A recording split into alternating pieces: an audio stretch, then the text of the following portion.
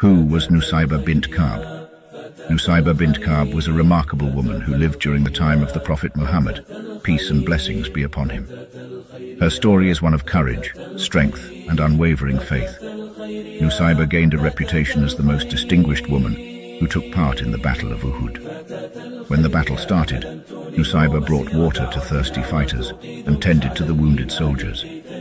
During the battle, when the Muslims seemed to be victorious, the archers disobeyed the Prophet's command and left their battle stations. This action eventually led to their defeat. At this point, Nushybah went forward with her sword and bow in her hand to join a small group who ran to protect the Prophet from arrows. They surrounded him firmly, using themselves as shields. Every time danger approached the Prophet, she rushed to protect him. The Prophet, peace and blessings be upon him, noticed this and later on said, "Wherever I turned, to the left or to the right, I saw her there, fighting for me."